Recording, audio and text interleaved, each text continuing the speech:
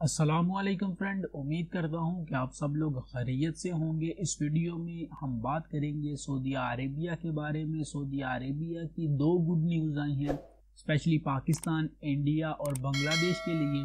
सबसे पहली जो खबर है वो ये है कि जितने भी पाकिस्तानी इस वक्त सऊदी अरेबिया में रह रहे हैं वो पाकिस्तान आने के मुंतज़िर हैं, तो उनके लिए एक बहुत ही अच्छी न्यूज़ ये है कि पाकिस्तान का जो सफारतखाना है रियाज में, उनकी ऑफिशियल वेबसाइट के ऊपर एक फॉर्म अपलोड किया गया है। उस फॉर्म को आपने फिल करना है। अगर आप पाकिस्तान आना चाहते हैं तो उस फॉर्म को फिल कीजिए।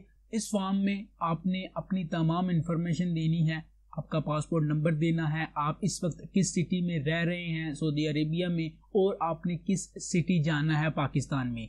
ये आप सब कुछ लिखने के बाद जो फॉर्म सेंड करेंगे वो आपकी तमाम की तमाम इंफॉर्मेशन ले लेंगे। जब भी फ़्लाइट ओपन होगी और जो भी नई इंफॉर्मेशन आएगी इसके रिलेटेड, फ़्लाइट के रिलेटेड, आपको पाकिस्तान ले जाने के रिलेटेड, वो आपको फौरी तौर पर आपके नंबर के ऊपर सेंड कर देंगे। वहाँ पर आपने नंबर भी देना है जो आप सऊदी अरेबिया में यूज़ कर रहे हैं।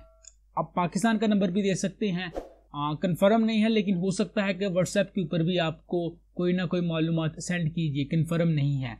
तो ये थी पहली न्यूज़। दूसरी जो खबर है वो ये है कि सऊदी अरेबिया की जो गवर्नमेंट है, सऊदी अरेबिया के जो शाह सलमान हैं, उन्होंने ये एक ऐलान किया था कि जितने भी निजी शोबे के जो लोग हैं जो सऊदी अरेबिया में काम करते हैं कहीं भी, उनके लिए उन्होंने इमदाद का ऐलान किया था। तकरीबन 129 अरब रियाल की इमदाद उन्होंने दी थी इन लोगों के लिए जो कि निजी शोबों में काम वगैरह करते थे। वो इस वजह से कि आपको मालूम है कि पूरी दुनिया में इस वक्त जिस तरह के हालात चल रहे हैं, किसी के पास कोई भी काम नहीं है, ना ही गल्फ में, ना ही यूरोप में, ना ही अमेरिका में, ना ही पाकिस्तान इंडिया में।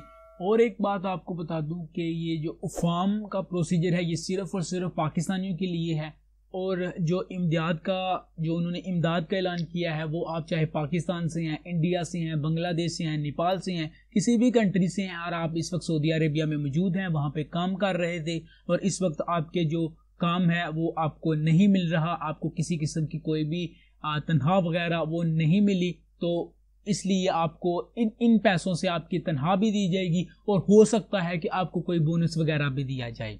इस तरह की जो स्कीमें होती हैं जो स्पेशली लेबर तक पैसे होती हैं उनके लिए होती हैं, तो ये इसलिए की जाती हैं क्योंकि आपको मालूम है कि तकरीबन 20 से 30 दिन, आखिरी 20 से 30 दिन किसी भी लेबर के पास, किसी भी वर्कर के पास, किसी भी बड़े से बड़े इंजीनियर के पास कोई भी काम नहीं है, वो मुकम्मल तौर पर घर में बैठा हुआ है। इस वजह से इन्होंने ऐलान किया था। पाकिस्तान में भी एक एहसास प्रोग्राम था जिसके तहत 14,000 रुपया आपको दिया जाएगा।